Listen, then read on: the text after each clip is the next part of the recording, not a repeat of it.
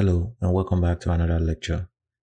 In this lecture, we are going to learn how to create a Keypair, how to launch an EC2 instance, and how to SSH into that EC2 instance.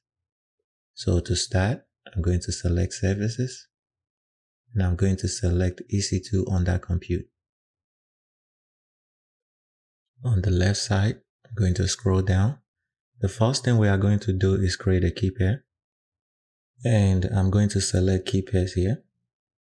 Then in here, on the upper right hand corner, click Create Keypair, and let's give it a name. I'm going to call my EC2 key.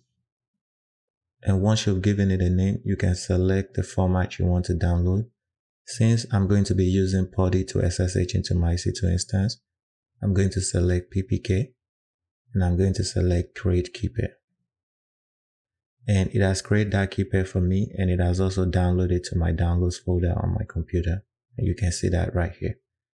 The next thing we are going to do is launch an EC2 instance. So while you are still in the EC2 console, I'm going to select EC2 dashboard, going to select instances, and I'm going to click launch instance up here.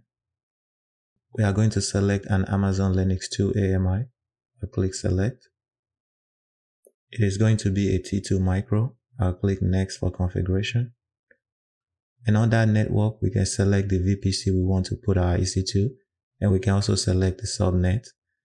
We are going to cover this in detail as we create our project. For now, I will leave it in the default VPC. And under the subnet, you can select any availability zone you want. I'll select US East 1A, and I'll click next to add storage. I'll leave the storage as default, click next to add tag. And in here, you can add a tag. I'll click add tag. I'll give it a name. And I'll call it server1. Then I'll click next for security group. Under security group, we are going to create a new security group, and I'll give it a name. I'll call it my EC2 security group. Then we are going to add some rule. Let's add one more rule. We already have our SSH rule to anywhere, and now we are going to add a new rule. When I'm going to click this drop down, I'll select HTTP, and I'm also going to leave that as anywhere.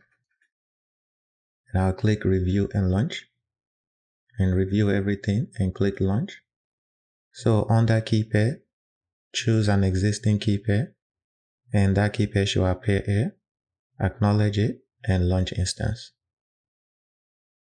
I'm going to click view instance, and it is now launching our EC2 instance. I'm going to give it some time to come online. Then we are going to SSH into it. My EC2 instance is now online, and I'm going to select it. And in here, we are going to copy this public IPv4 address. And to SSH into this EC2 instance, because I'm using Windows, I'm going to use PuTTY. If you are using Mac, it is a different step, but I'm using Windows in this example, so I'll be using PuTTY. So I'll go to Google and type PuTTY in here,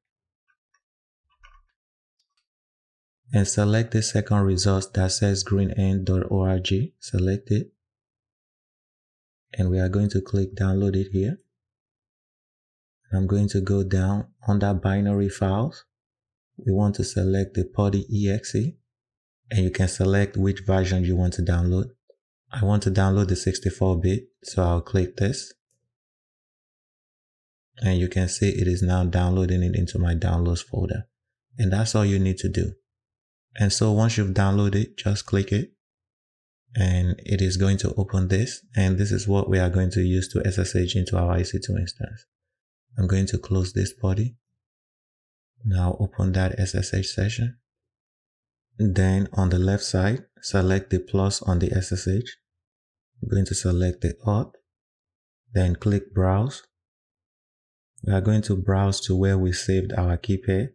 Mine is under my downloads folder. I'm going to select it. Click open. Then we are going to go up. If you want to improve the appearance, you can select appearance here. I'm going to change the font, so it is a little bit bigger. I'll select 18. Click OK. Then we'll go up again on that session. Then in here, you are going to type EC2 -user at the public IPv4 address we copied down here. And once you've typed it, click open. And it is going to open this. Select yes. And we have now SSH into our EC2 instance. From here, you can start running your command. The next thing we are going to do is terminate this EC2 instance. To terminate it, select it.